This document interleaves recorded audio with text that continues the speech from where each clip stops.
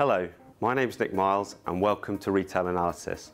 I'm here today to talk to you about 4 of the biggest and most exciting developments that we have seen in the world of grocery retailing in the last few weeks. Firstly, let's head down under to Australia, where Aldi has launched 4 new trial stores, one in Canberra, one in Brisbane, one in Melbourne and one in Sydney. These stores have a more premium look and feel to them and include things like new in-store bakeries, new layouts with wider ranges of fresh food, improved signage and also new equipment that helps display products better to the shopper. Aldi has seen phenomenal growth in Australia over the last couple of years and last year grew sales by 13%, achieving revenues of 6 billion Australian dollars for the first time. In fact, we see Aldi in Australia as a particularly progressive part of Aldi's broader global operations. It's attracting new customers to its stores every year and it's putting increasing pressure on established retailers like Coles and Woolworths, both of which who have recently released strategic updates which are summarised for your convenience on Retail Analysis. Secondly, to the world's largest retailer Walmart, who have released their first quarter results. Overall, a very positive message from Walmart. Sales did decline slightly by 0.1%, but this was mainly due to currency fluctuations. In fact, in its international businesses, sales increased by 3.4% on a local currency basis, with like-for-like gains in 4 of its largest 5 international markets. In the US, sales grew by 3.5% or 1.1% on a like-for-like basis, representing the 3rd consecutive quarter of growth for Walmart. So what does this mean? Well, firstly, Walmart remains committed to driving short-term sales growth, but also balancing longer-term priorities in the US. It will continue to invest in getting the retail basics right in some of its larger format stores, but also investing in smaller stores like its neighbourhood market format. We're also starting to see Walmart talk about longer-term strategic projects, looking at store layouts and how they range and merchandise their stores in the US. Secondly, broader e-commerce integration. Walmart's global e-commerce sales grew by 17% in the first quarter alone.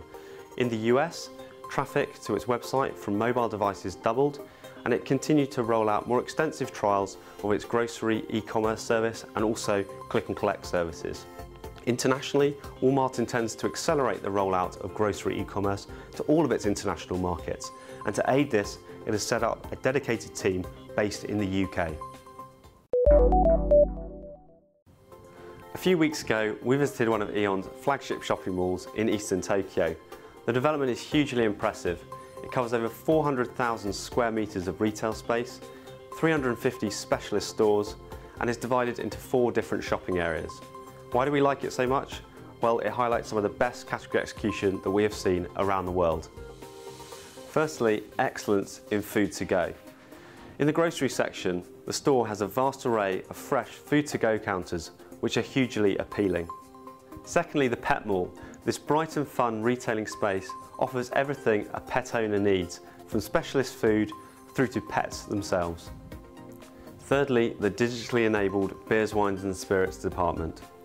A virtual bartender, digital screens and also a touchscreen table that comes to life when you place products on it provides information to shoppers on things like flavour and also recipe suggestions.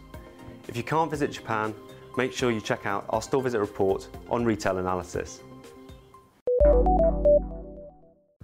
And finally, to some of the latest innovations that we've picked up that retailers are rolling out to try and spice up the in-store retailing experience. At one of Albert Heijn's largest stores in the Netherlands, the retailer has introduced 3D printing technology where shoppers can design their own chocolate bar and have it made instantly in-store. In Tokyo, shoe manufacturer Crocs has actually brought drones into its stores to go and pick up products and deliver them to shoppers to try on. At Google's first physical store in London, customers can design their own Google Doodles using digital spray cans. They can also watch YouTube videos, and finally they can explore the world using Google Earth. This type of cutting-edge technology can attract, engage and delight shoppers, helping drive footfall to stores. So what is your business doing in this area? Well, to get up to speed, why don't you come along to our online and digital conference taking place in October later this year in London. Thanks for watching and we hope to see you again soon.